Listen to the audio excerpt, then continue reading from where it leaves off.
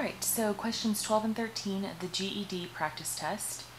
Let's look at number 12 first. We're going to be using this circle chart here. Let's go and look at the question. The number of ninth graders attending the high school in 2014 is expected to be 20% greater than the 2012 total. So this is 2012. Okay. How many ninth graders are expected to be at the high school in 2014?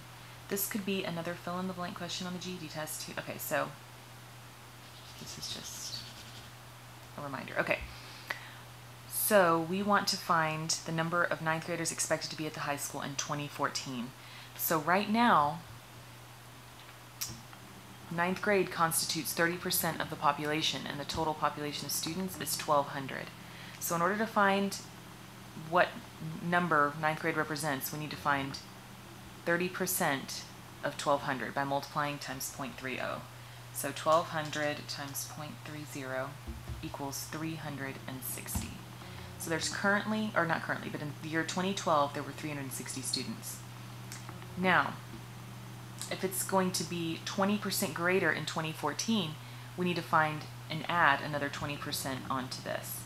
So let's find what 20% of 360 is by, again, multiplying times 20%, or 0.20, so 360 times 0.20 is 72.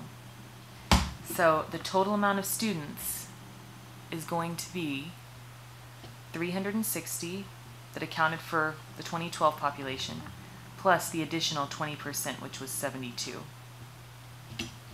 So that's going to be 2, 13, 4. So our answer is B, 432 students. Alright, number 13. What is the measure of the central angle created by the sum of 9th and 11th graders? Okay, so let's go back up and look at this. We're looking for the central angle here. So 9th and 11th, I'm going to go ahead and identify the central angle here. So we're looking for this much here. This total angle measure represents 41%. So we need to find, if you think about what's a total circle, it's 360 degrees. Oops, not percent. 360 degrees. So what is 41% of 360 degrees? Well, again, we multiply by the decimal 41%. So 360 times 0.41 equals 147.6.